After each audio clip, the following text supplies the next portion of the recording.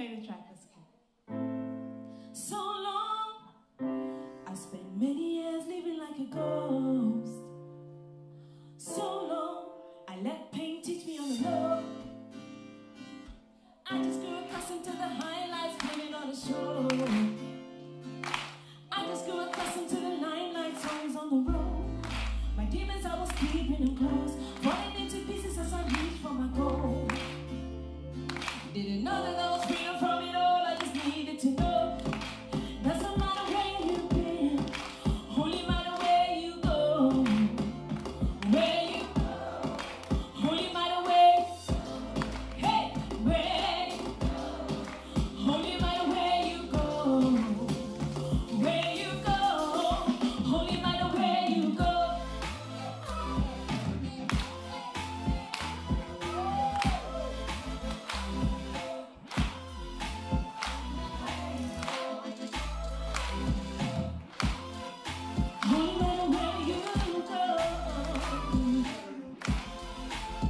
Okay, you can rest for a bit now. So long I've been losing my mind, but I hide it so no one will know.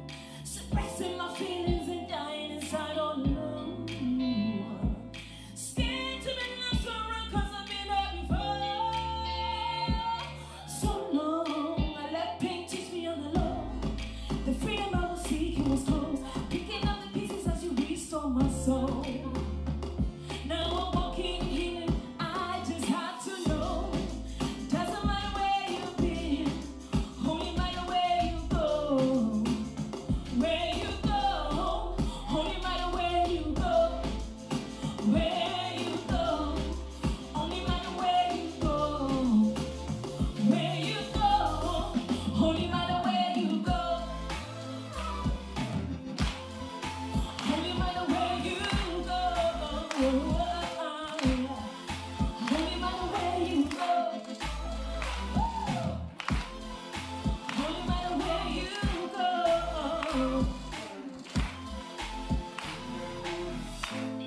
I see the red light. It's not about me being in the limelight. I see the bright light, knowing every day I'm becoming like Christ. I see the red light.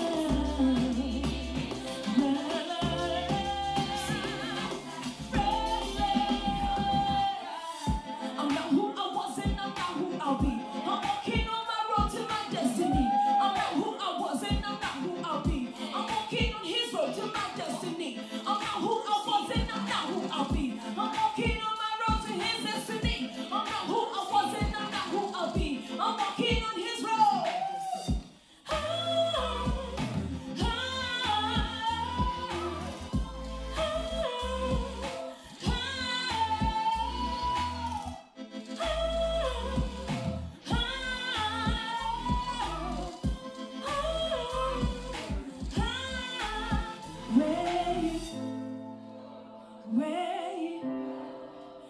Where you go, it only matter where you. Yes. I'm going to put you all in my pockets and take you back to South Africa. Is that okay?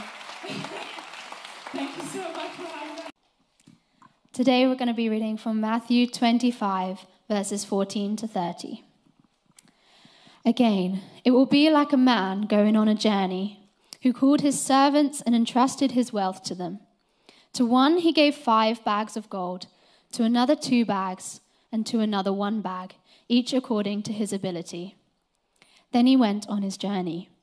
The man who had received 5 bags of gold went at once and put his money to work and gained 5 bags more. So also the one with 2 bags of gold gained 2 more. But the man who had received 1 bag went off, dug a hole in the ground, and hid his master's money. After a long time, the master of those servants returned and settled accounts with them. The man who had received 5 bags of gold brought another 5. "Master," he said, "you entrusted me with 5 bags of gold. See, I have gained 5 more." His master replied, "Well done, good and faithful servant. You have been faithful with few things, and I'll put you in charge of many things. Come and share your master's happiness." The man with 2 bags of gold also came. 'Master,' he said, 'you entrusted me with 2 bags of gold. See, I have gained 2 more.' His master replied, 'Well done, good and faithful servant. You have been faithful with a few things. I will put you in charge of many things. Come and share your master's happiness.' Then the man who had received 1 bag of gold came. 'Master,' he said, 'I knew that you are a hard man, harvesting where you have not sown, and gathering where you have not scattered seed. So I was afraid, and went out and hid your gold in the ground. See, here is what belongs to you.' His master replied, 'You wicked and lazy servant. You knew that I harvest where I have not sown, and gather where I have not scattered seed. Well then, you should have put my money on deposit with the bankers, so that when I returned, I would have received it back with interest. So take the bag of gold from him and give it to the one who has 10 bags. For whoever has will be given more, and they will have in abundance. Whoever does not have, even what they have will be taken from them. And throw that worthless servant outside into the darkness, where there will be weeping and gnashing of teeth." Amen. Man, thank you. Morning, everyone. Actually, it's afternoon, everyone. Good to see you all. So exciting to be with you. You've met Christina already. If you want to know more about Christina, at ChrissyT Music. I think there have been a couple of questions already. Her music's there. Exciting thing is new music coming out next year. So we'll be back, Christina and I, at some point next year. So please look out for notices and come and see some of her new music. And I'll be launching a new book. And we just love being part of the Message family. And I've been, ever since I heard about this church plant and what's happening here, Message Community Church, longing to come and see it. And so thankful to have this opportunity to be with you this morning. And to also share back in Cape Town with the Message team in Cape Town and my own church in Cape Town, Jubilee Community Church, about what God's doing here. Because it's incredible, isn't it? Right around the world. Right this morning, God is doing miraculous things more than ever. And we need to be the people of the good news. We're sick of the bad news, aren't we?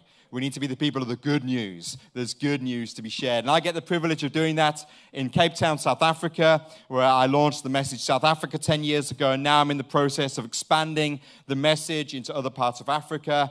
I'm not here to talk about that this morning, but if you want to know more about it, then come and have a chat to me. And I'd love to share more about what God's doing on the beautiful continent of Africa. So, my name's Tim. You met Christina. Our daughter Faith is here. I've got 3 more children who are all big, and so they're all back at home as well. And because Andy has been giving me a hard time about my facial hair, I thought only right to start this morning with a bit of a quote from obviously the person I'm trying to become. It's not Father Christmas. It's not even Moses, as some people say, but the great Gandalf. Okay, so I think that's where I'm headed, just in case you wondered. The great Gandalf. Well, there's a conversation in the movie called The Fellowship of the Ring, the first of the trilogy, and it's in the minds of Moria. They're passing through Gandalf, Frodo, who's carrying the ring, and all their companions passing through the minds of Moria, and it's dark and it's eerie, and if you've seen the film, they're going to wake up a beast at some point, and it's very dangerous. But Frodo is the one who's carrying the ring. He's the ring bearer. And in the minds of Moria, he's beginning to have second thoughts. He's like, man, I wish this ring had never come to me. I'd had my happy life back as a hobbit, and in the peaceful, serene surroundings of the Hobbit place where I lived. What was that place called? Hobbiton. Shire, the Shire. Sorry, thank you. I just completely blew my cover as not so much of a Lord of the Rings freak. So he's carrying the ring and he's saying to Gandalf, and they're having a moment together, he's saying, I wish the ring had never come to me, the ring that he had to destroy, the ring that took him on a mission. And he was like, this is too much, this is too hard for me. And Gandalf, in a wise, loving, and tender way, says to him, these things, we can't always control these things that happen. But he says this, all we have to decide is what to do with the time that is given us. All we have to do is decide what to do with the time that is given to us. The challenge for Frodo at that moment was, is he going to faithfully fulfill the task that had been given to him, daunting as it seemed? And in the scripture that we read, it's like Jesus is saying to us, with the gifts that you've been given, the opportunities that you've been given in life, what you have to decide is, what are you going to do with the time that has been given to you? Are we going to follow Jesus, or are we going to go our own way? That's ultimately the decision that we make. Daunting as it seems, tough as this life is, we have a decision to make this morning. Are we going to faithfully follow Christ as his servants on the mission that he has given us? Or are we going to go our own way? See, God has given us many and precious gifts. James 1 verse 17 says, every good and perfect gift is from above, coming down from the Father of heavenly lights, who does not change like shifting shadows. All of us, your life is a gift. Being here this morning is a gift. Being part of this church is a gift. We have a choice as to how we use the gifts that God has given us. And that's the parable we're looking at this morning. It's what the parable of Jesus. And the lovely thing about the parables of Jesus is you can look at them from all kinds of different angles and get different lessons out of it and read them again and again and again. So I encourage you to go from here, turn to Matthew 25 and read that chapter yourself and ask God to reveal to you certain lessons that he has for you, even coming out of the baptism today. What is he saying to you about the gifts that he's given to you? But what I want to do this morning is just unpack the passage a little bit more for us. And then I'm going to challenge you to make an investment with your life. In fact, I'm going to challenge you to make 3 investments with your life that will help you become faithful servants of Jesus Christ. Does that sound okay? God bless us as we continue to look at his word. You see, this story that Jesus shared is towards the end of his life, end of his ministry, end of his time with his disciples. And what he's ultimately telling us is this: how we spend our life matters. Yes, ultimately it matters whether we accept Jesus Christ as Lord and Savior, as those who were baptized this morning. That's the ultimate decision. But beyond that, there's also choices we need to make in how we follow Jesus with our lives. The context of the whole chapter of Matthew 25 is a few stories. You can go and read it later. A few stories of Jesus instructing how important it is that we live faithful lives to him between his first coming, when he died on the cross, was resurrected, and went to God on high, and his second coming, when Jesus is going to return for us. You believe that? Jesus is coming back. And between his first coming and his second coming, we have a choice in how we live our lives for him. We're either going to be here one day when he comes back in glory and we're going to bow the knee and worship him, or when we die, the Bible says we're going to fall asleep and then we're going to wake up in his presence. The challenge is this: are you going to hear those words? Well done, good and faithful servant. But the good news for you this morning is it's not too late.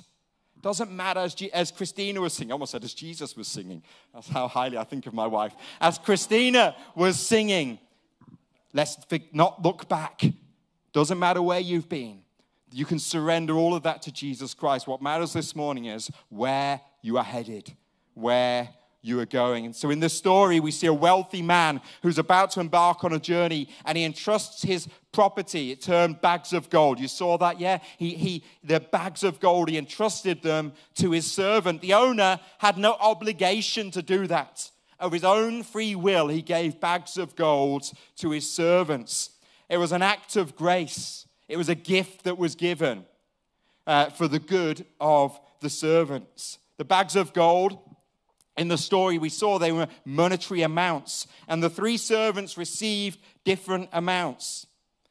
Jesus doesn't explain why one got 5 bags and one got 2 bags and one got 1 bag. They could have argued amongst themselves, but ultimately that doesn't matter. None of them were deserving.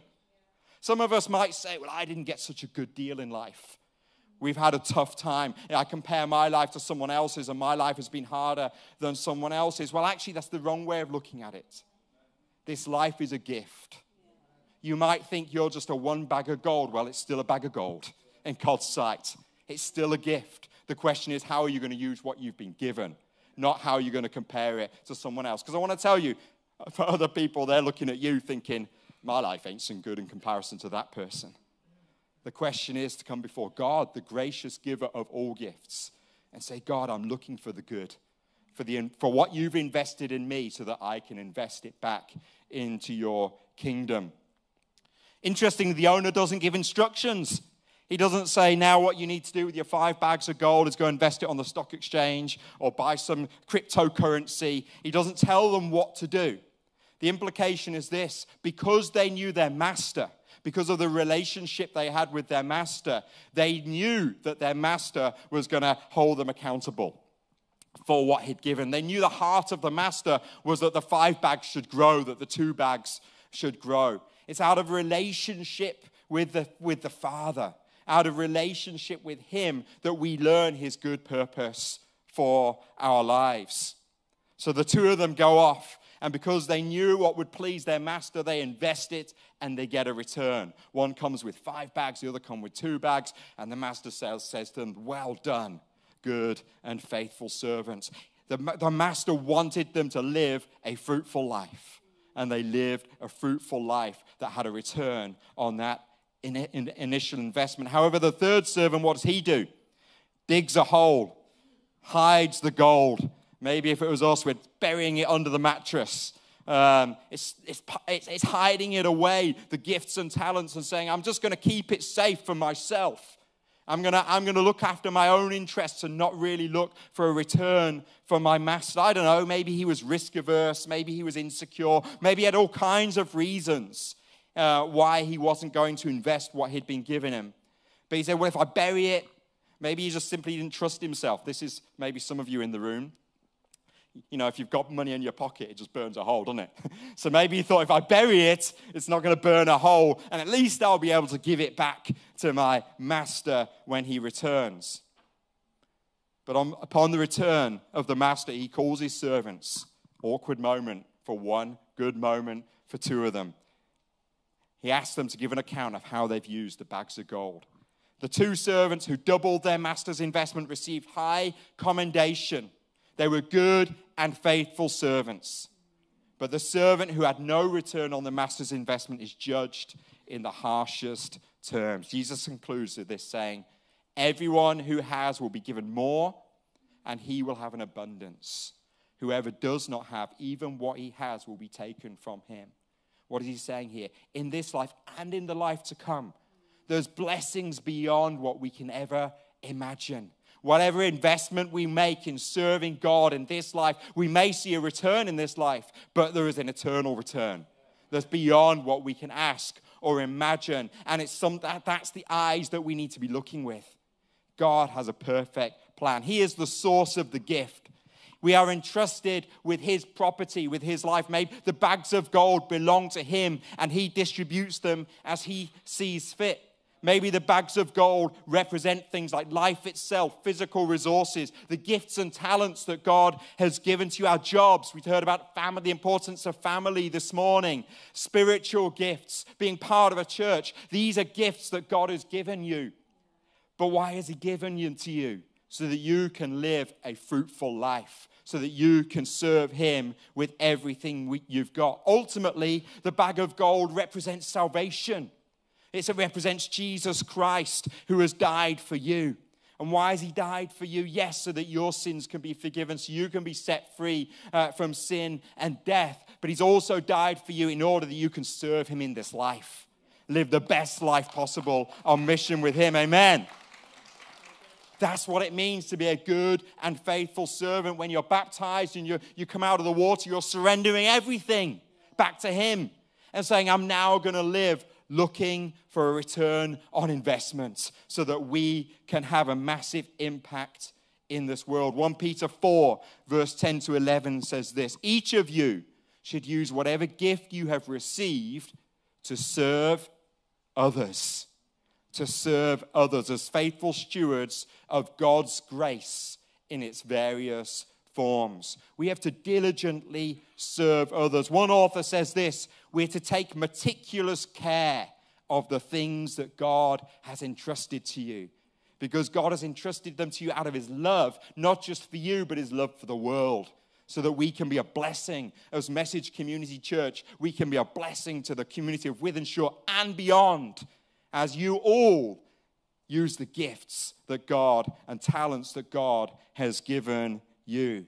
We've got to be a faithful steward. We've got to take meticulous care. You know that saying, when you borrow something from someone, you want to return it to them in better condition than it was given to you. That means that's taking meticulous care, isn't it? I remember once when I was a youth leader, and we used to we didn't have fancy rigs back then in the 90s. We used to string TVs together from borrowed TVs. We used to beg, borrow, and steal from all the adults in the church. We needed a CD player. Back then we had separates. Anybody ever have separates? You know, your turntable, your amplifier, your tape, your cassette deck. I mean, good job the youth are out there. I have no clue what I'm talking about. And your CD player. We needed a CD player. So we asked this guy, Derek. Now, Derek had the best sound equipment in his home. And I was a bit nervous. And he was one of those perfectionist kind of guys. But he said we could borrow his CD player for this youth event. I was like to all our other youth leaders, we've got to take meticulous care of Derek's CD. And I remember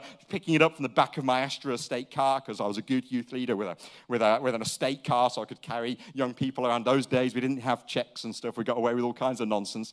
But that was a bad thing. That was a bad thing. And so I was the one carrying this stuff, and I put Derek's CD player on the top, and I was carrying it meticulously into the church, and you know what happened, didn't you? I'm the one that trips on the church step, and of all the things that fall, only Derek's CD player falls, and it's scratched, and it's dinged, and I'm the one that needs to go back to him the next week saying, I'm so sorry, I think it still works. We're called to take meticulous care. Thankfully, when we mess up, we serve a gracious God who allows us a second start and a fresh start. But he's saying, with the gifts I've given you, take meticulous care of them. They're unique to you. Nobody else has your friendships, has your relationships, has your opportunities to serve Jesus Christ. Only you. If you don't do it, no one else will. But I love you so much. You're not trying to earn your salvation. You're doing this because you love me so much. You can serve me in this world. What a better life. I can't imagine a better life to live. It's what it's all about, isn't it? So I want to leave you with 3 bits of advice, because my time is gone. And then I want us to pray. I'm trying to steward my time well. There are 3 investments I want to challenge you to make. Understanding the bags of gold, the precious gifts that God has given you, that you're called to take meticulous care for the sake of others. There are 3 things that 3 investments you need to make. The first one is this, simply, you need to invest in your relationship with Jesus. There's no better investment that you can make. This is a solid, I'm not a trader in gold or currency or crypto or anything like that. If I were to advise you on that stuff, you would not want to take my advice. But on this one, I'm 48 years old. I've been a Christian since I was 7 years old. I got baptized the same day as Helen Fiddler at the back there about 40-odd years ago. And I want to tell you, it's the best investment you can ever make in your life is to spend time with Jesus Christ. There is nothing better that you can do.